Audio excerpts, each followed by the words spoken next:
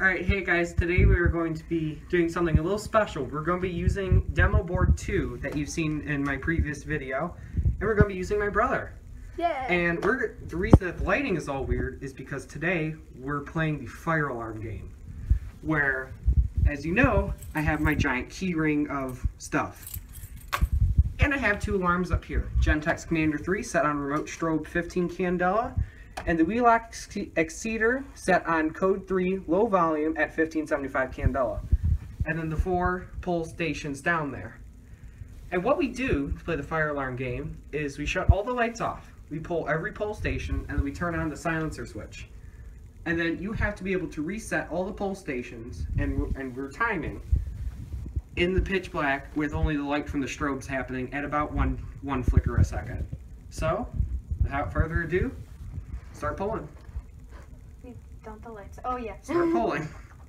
Okay. 1. It's silenced right now, so it's not 2, 3, 4. And he has to go through and find the fire alarm keys in the dark and reset them all in the dark. with light every like 1 second. Yep. For like.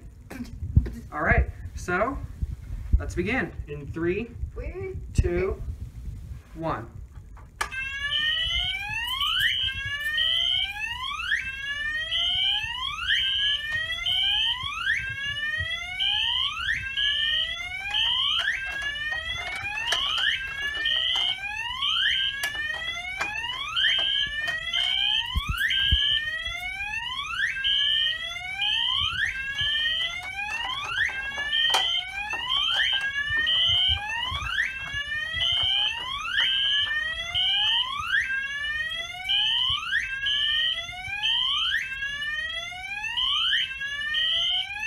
Oh my gosh.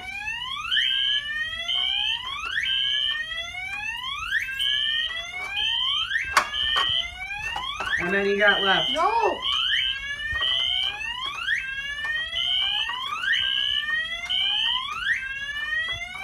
Darn it.